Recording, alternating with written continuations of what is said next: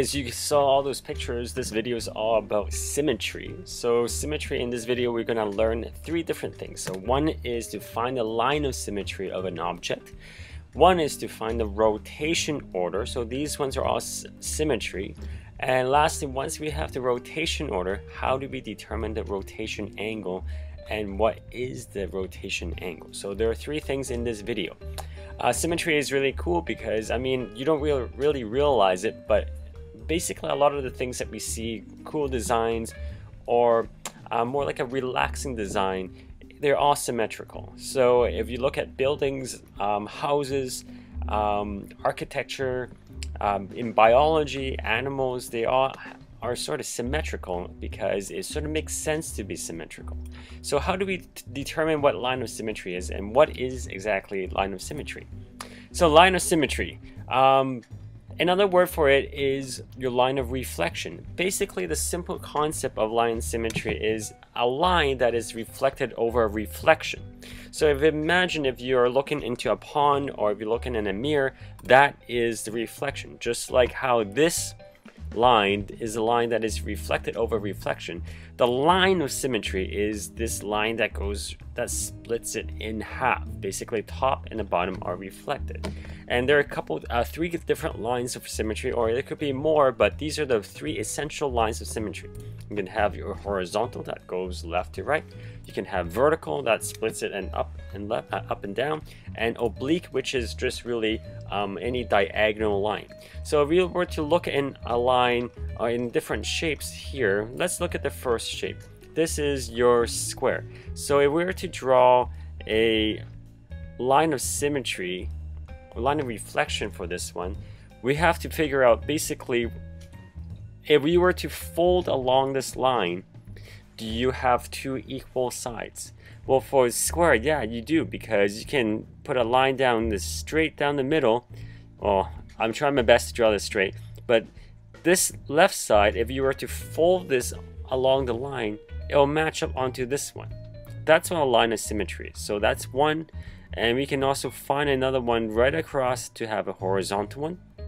So that's another one. And because this is a square, all the sides are exactly identical, we can have two oblique ones. So that one that goes diagonally across, and we can also have one that goes diagonally across. That's just like folding origami.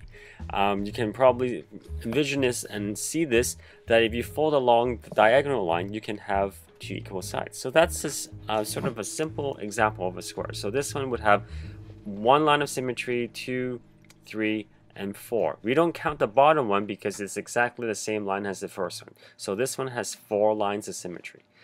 Going to this shape, it's a heart. So if we were to look at a heart, how many lines of symmetry would we have? Can we divide this heart horizontally? Well, this and this part won't match up to here because you have a pointy end. For this heart, you basically have just one line of symmetry, which is, I'm sure you saw this, straight down the middle, like a broken heart. So the left side, if we fold along this middle line, you have the right side. This part is reflected, you can have this side. So basically, if you go along here, fold along this line, you will have exactly the same. So that's the heart. You have one line of symmetry. What about this shape? Oh, it's a pentagon. It has 5 different shapes. So the first one I can see, since these are all geometrical shapes, I can go and do this one straight down the middle. It looks pretty good because you have a point here, you have a point here at the same distance from the line. You have a point here and you have a point there, same distance from the line because the line is the reflection line.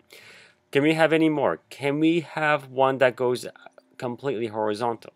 No, you can't, because if we were to draw a line that's completely horizontal like this, well, this point, if we were to reflect it along this line, it'll just be around here because that's the distance, right? If we were to reflect this point, it'll go somewhere here. So then that wouldn't work. Let's see if I can erase this line. There we go. Another line of reflection is we're going to look at the points. Since we have 5 points in this pentagon, I'm going to go and make one right across. Oh, that was not straight. Let me draw that again. Go across. That's one, because we're reflecting along this line. So we're folding along that line. So this point will get reflected to this point, this point will get reflected to that point, and yeah, I guess that works out. So since we have a geometrical shape, we have 5 points, we're going to go and find the other shape. Oh, that should have been a little bit better. Let me see if we can just move this line a little bit more, like that. And that's one, and then we can have maybe here, we have another. And then we have one final one that goes here. That basically you're going through all the points. So you have 1, 2, 3, 4, and 5. Do we count this one? No, because it is exactly the same as this straight line which we counted for number 1. So for a pentagon, 5 points, we have 5 lines of reflection. Let's see what we have down here. Well, we have a triangle. So in the triangle, let's see what we have. Well, because it has 3 points, we're going to go, there's one. That's not really straight down, but we're going to just imagine that it did. And another. So that's 1, 2, 3. So 3 points, 3 lines of reflection. What about this one? Oh, this one has 1, 2, 3, 4, 5, 6 sides. So you can probably guess that because it's a 6-sided shape, we're going to have 6 different angles of reflection. Let us see if that is the case. So there's one, and then we have one right across the straight edge, not the point. So I'm going to tackle all the ones on the straight edge. So now we have reflected all through the straight lines. We can go through the pointy side. So the point to point, there's the point to point, and then point to point. So let's count 1, 2, 3, 4, 5, and 6. That is agreeing to what we have. So there are 6 lines of reflection. So far, so good. And last one is a star. So you can sort of guess already that this one's going to have, that's 1, and then you're going to have 2. Go through this point. That's 3, and 4, and 5. So because there are 5 sort of arms, you have 5 lines of reflection. So that's it. That's your lines of reflection. Pretty straightforward. Just imagine, can you look at a shape and fold it? Next part we have to look at is lines of reflection don't necessarily have to reflect in the shape. If we were to say that we're going to take this shape, this rectangle, and reflect it along the y. So right here, this is y is equal, or x is equal to 0, sorry. We're going to reflect it along this line. Where is this shape going to be on this side? So in order to do a line of reflection accurately on the graph, we have to count the number of spaces this shape is away from the line of reflection. Remember, we're reflecting it along this line. So if we were to fold along this line, where would this rectangle be? So it's simple. How many boxes are you away from the line of reflection? There's 1 box, 2, and 3. So that means on the other side you have 1, 2, and 3. So this is going to be the edge. That's where that corner is. And then where is this corner?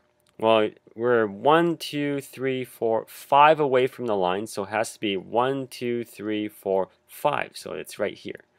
So that's the other edge.